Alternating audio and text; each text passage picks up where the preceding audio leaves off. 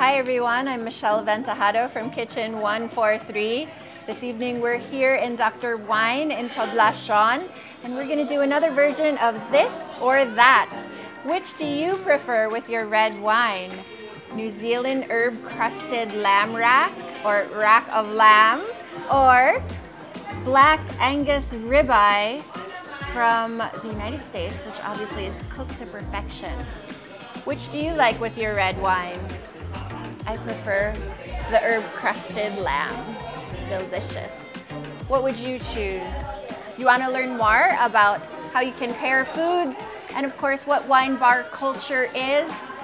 Make sure to tune in to the full episode of Dr. Wine Poblacion of Kitchen 143. See you on Tuesday.